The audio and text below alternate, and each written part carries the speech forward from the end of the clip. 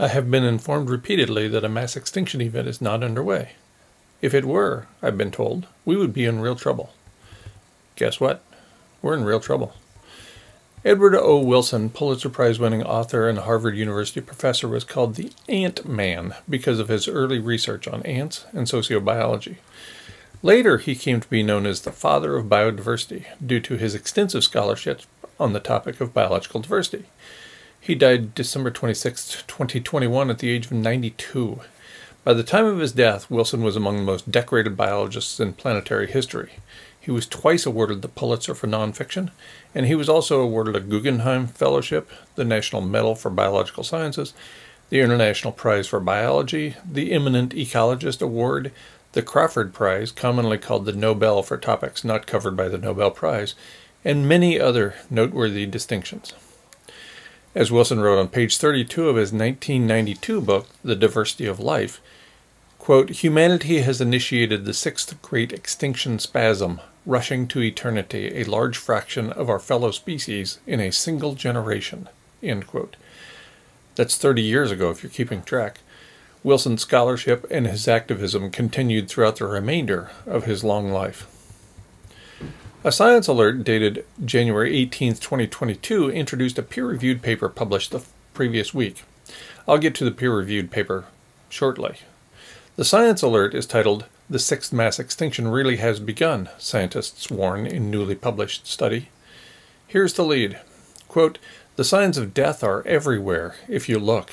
For years, scientists have rung the alarm bell, warning that grave declines in animal biodiversity around the globe herald the onset of what will be Earth's sixth mass extinction," end quote. I've included links at guymcpherson.com to this paper and the others I'll mention in this video. Obviously, not everyone agrees that a mass extinction event is underway. The rampant denial is based on at least 4 factors. 1. Contemporary people are generally ignorant about science. 2. These people are not particularly bright. 3. People lie to themselves and others to enhance their own comfort. And 4.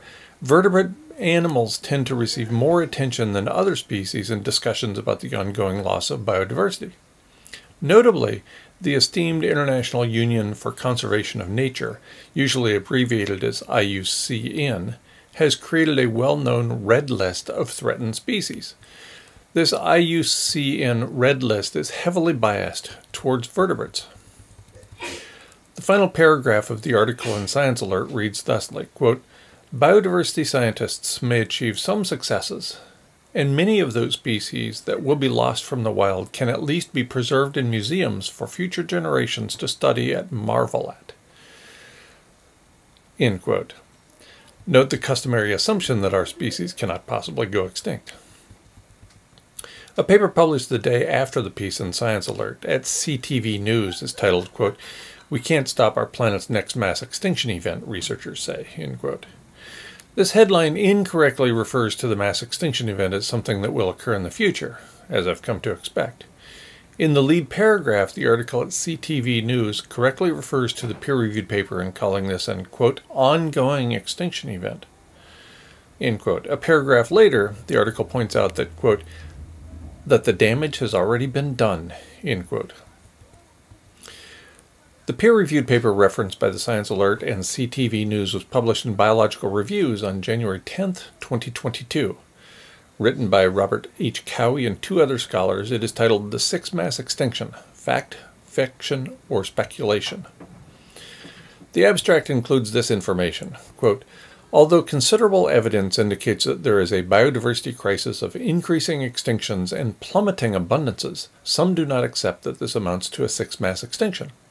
Often they use the IUCN Red List to support their stance, arguing that the rate of species lost does not differ from the background rate. However, the Red List is heavily biased. Almost all birds and mammals, but only a minute fraction of invertebrates, have been evaluated against conservation criteria. Incorporating estimates of the true number of invertebrate extinctions leads to the conclusion that the rate vastly exceeds the background rate.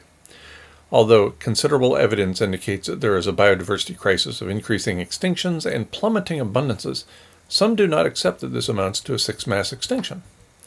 Often they use the IUCN Red List to support their stance, arguing that the rate of species loss does not differ from the background rate. However, the Red List is heavily biased. Almost all birds and mammals, but only a minute fraction of invertebrates have been evaluated against conservation criteria.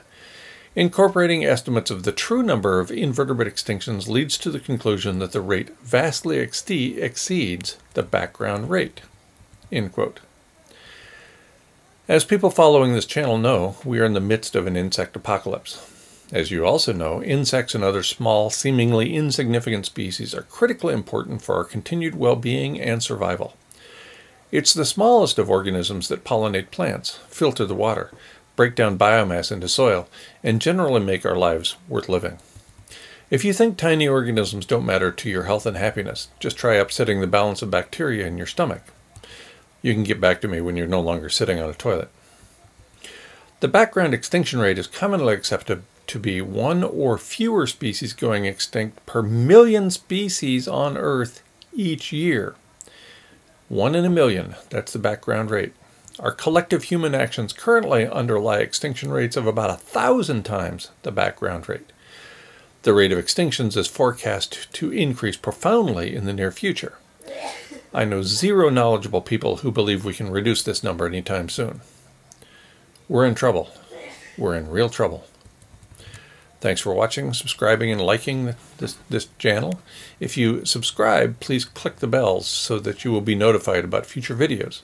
Feel free to share this video. Become a member of this channel for additional perks at as little as 99 cents per month. Mostly though, thanks for watching.